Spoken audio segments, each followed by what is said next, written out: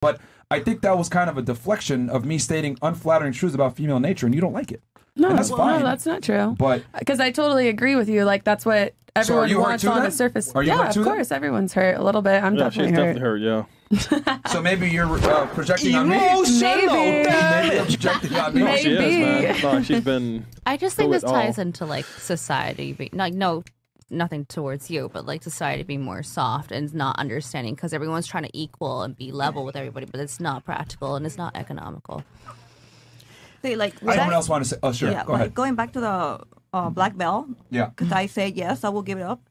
But like I was saying, like depends on the situation where I'm at. If I was younger, I would definitely not quit. But now that I'm in like my 34, I do want to meet a guy who's loyal and ready to settle down. If he tells me, "Hey, can you stop doing the black belt and and like let's get married," I'll be like yes, because I do want to get married. I want to have kids. So if that's the trade for me giving up training for the black belt, I will definitely say yes. I mean, you're 34, so yeah. Exactly. But you know what I mean. But I do. But here's the thing, though: women don't earn their black belts. Is what I'm trying to explain to you. I see. Women don't earn black belts ever. You guys don't even step foot in the dojo.